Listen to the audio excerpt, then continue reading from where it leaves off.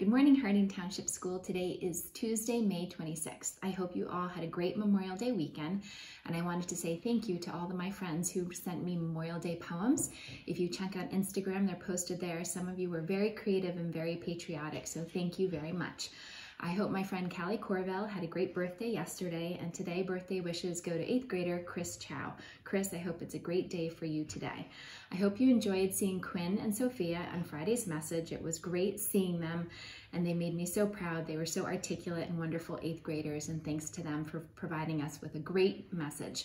Today, check your emails because you're going to hear from Mr. McPeak and Mrs. Rosenfeld with all the directions that you need for Field Day, which is going to be virtual on Friday. They put so much planning into it, and I think if you read through all the material and look at the videos, you're going to know exactly what to do. If you have any questions after you read through it, by all means give them an email and they'll help you figure things out. Fun fact for today, it's National Redhead Day. It's also National Blueberry Cheesecake Day.